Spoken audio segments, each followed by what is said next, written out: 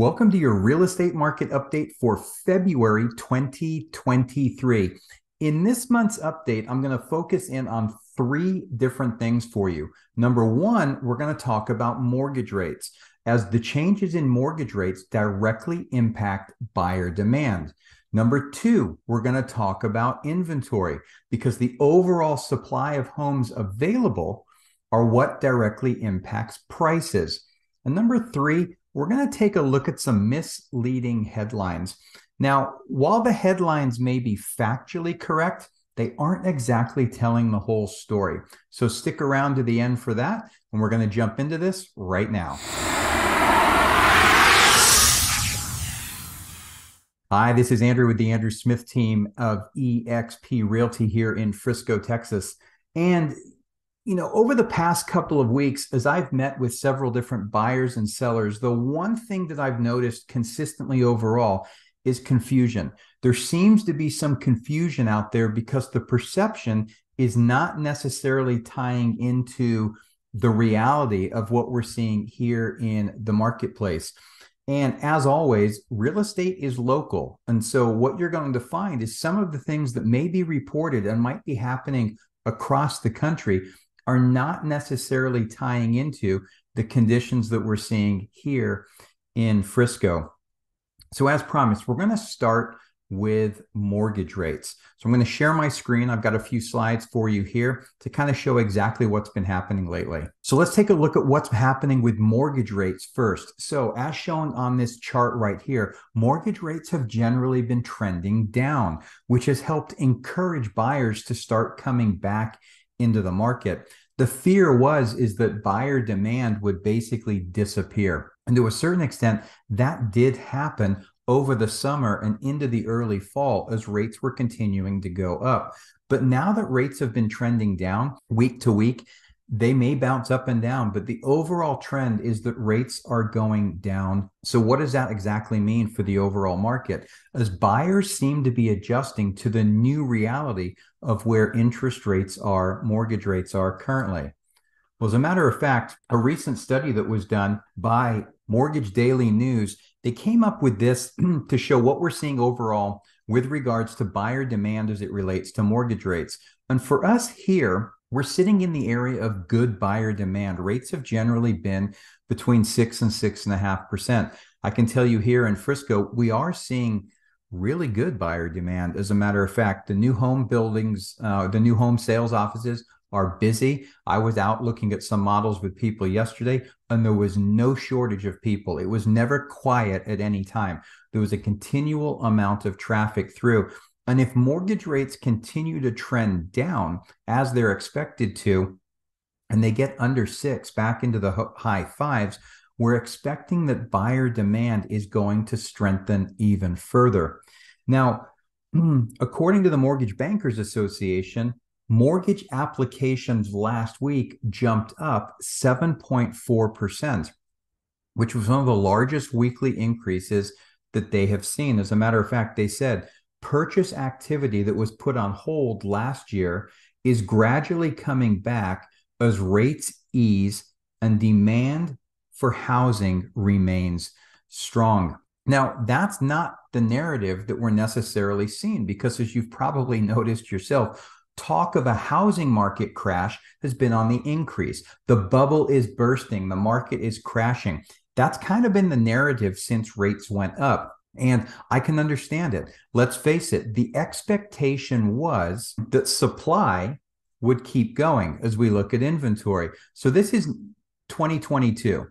So this shows where we were last year, and it showed the amount of homes for sale. So the listings were increasing rapidly. Now, again, the inventory, the supply of homes for sale directly impacts pricing, supply, demand. Now, as I just mentioned, as those mortgage rates were skyrocketing, the assumption that was made, and the reason many large banks were forecasting large price declines, the reason all of the crash talk came back, is the expectation was that supply would continue to increase going forward in the face of declining demand. But that's not actually what happened. What actually happened was this. So we got to a part in about June and inventory absolutely began to plummet. It went down and it dropped way below any year that we've seen going back for the past 5 years, which has made many of the big banks to start to revise their forecasts. The crash is going to need really low demand with really high supply, and that's going to cause prices to come plummeting down. And that just hasn't happened. So there's two main reasons for this. For sellers last year, for homeowners, when they realized they weren't going to get the price they wanted for their home, they simply took it off the market. They didn't have to sell. If someone was just wanting to sell and not actually needing to sell, why trade your 3% mortgage in for a mortgage rate of 6.5%? They just simply weren't going to do it. So as a result, people that had their homes listed simply withdrew them, let them expire, or took them off the market. And the sellers that had been thinking about selling just flat out didn't sell. There's no reason to. So as a result, inventory started falling, and that has helped keep pricing up much higher than people had originally expected it to be. Now, as we switch gears here for just a second, this is taking a look specifically at Frisco. So now I'm looking at the Frisco market. And again, this is inventory. So the darker blue line here, the solid line, is showing the 90-day trend, while the 7-day trend is showing on this dash line. And you can see since inventory peaked back here in August, it's just been continually going down and down and down. So while you're seeing reports that inventory is up, yes, inventory is up a little bit compared to January of 2022. But we're not way up compared to pre-pandemic. And that's part of what is leading to some of that confusion. Now, with these mixed signals out there in the marketplace, it's no wonder that the perception of what's going on against the reality is not quite lining up. As you've just seen, buyer demand is staying fairly strong, and inventory continues to go down. Normally, this time of year, we will start to see signs of an uptick as we head towards the busier spring season. And we aren't seeing that yet. The numbers week over week continue to fall. So it's no surprise then, especially when you look at what the actual numbers are telling us and you compare that to what some of those headlines out there are, that most people are under the impression that the housing market is currently in a much worse state than it actually is. It's rather interesting. In fact, a recent survey was done by NerdWallet that actually asked people what they think the likelihood of a housing market crash was. And here's what came back. So 67% of Americans say a housing market crash is imminent in the next 3 years. And I can understand that. As I mentioned right at the beginning, the headlines are quite misleading as we look at what's out there. So one of the ideas surrounding a crash has to do with foreclosures. So I want to show you just a few of the headlines surrounding that topic that I have seen just recently. So U.S. foreclosure filings surged 115% in 2022.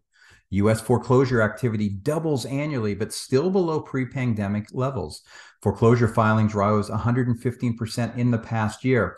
So you can see they're saying similar things. And again, factually, they are correct, but they're not telling the whole story. Yes, foreclosure filings are up, but they're up compared to a year in which a moratorium was in place and foreclosures couldn't happen.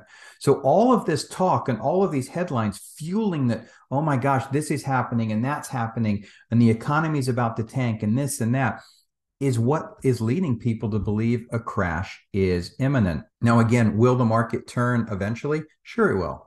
But as of right now, again, the data doesn't suggest that that is going to happen. And it's important to point out that foreclosures are a part of every single real estate market, good and bad. But for many of them to say that we're going to repeat what we saw back with the housing crash of 2008, it's just not the case. And if we look specifically here at foreclosures, take a look at this. So last year, they did go up. As you can see, here's 2021, and there were 151,000 foreclosure filings in 2021. And they jumped 115%. They went to 324,000 in 2022. But if you compare that going all the way back to 2005. It's the lowest number of foreclosure filings in a year that we have seen, and nowhere near what we saw during the height of the housing market crash in 2008, 9, and 10, when almost 3 million foreclosure filings in a year took place.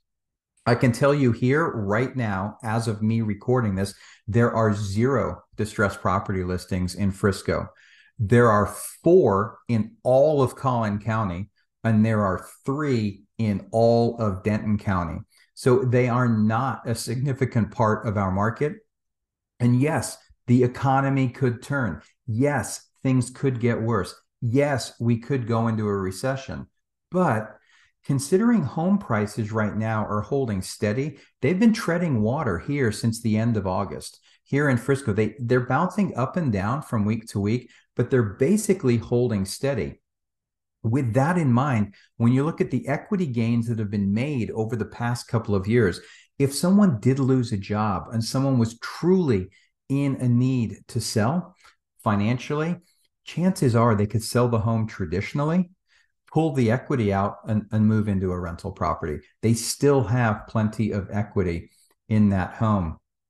And in closing today, here's what Rick Sharga, he is the Executive Vice President of Market Intelligence at Adam Data. And Adam is one of the most widely respected sources of foreclosure data and real estate data in general.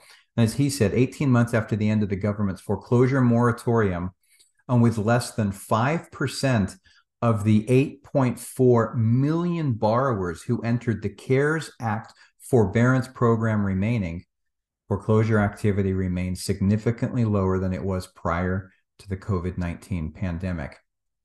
So it seems clear that what the government did back when they introduced that to prevent foreclosures absolutely worked. And it's kept, hundreds of thousands of homes out of foreclosure, which was desired. So with that in mind, as you can see, where's this new inventory going to come from? Where is the great increase in supply going to come from in order for there to be this imbalance to cause prices to come crashing down? The thing is, I don't know, because by many estimates, we are still between 3 and 5.5 million homes underbuilt in this country currently. So again, hopefully you found this information useful and provides a little bit of perspective on what we're seeing here in the local market. But again, each and every market is different. If you want to keep up to date on what's going on in your local market, in the description below, I've got a link to my weekly market report. The chart I showed you showing inventory levels was based on my Frisco report. From that report, you can search any city or zip code in the entire country, whichever area is of interest to you, and keep track of price points, inventory levels in your local market. As always, if you have any questions whatsoever, please don't hesitate to reach out. You can send me an email at andrew@theandrewsmithteam.com, or feel free to give me a call at 469-296-5230.